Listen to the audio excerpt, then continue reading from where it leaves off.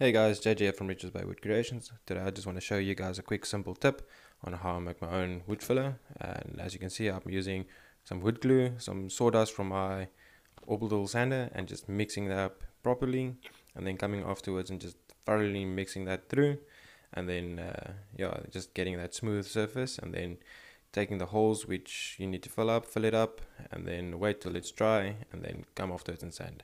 If you find this helpful, make sure to hit that subscribe button. Check out my channel for other good useful tips and some of my projects that I've done, and I hope to see you in the next one.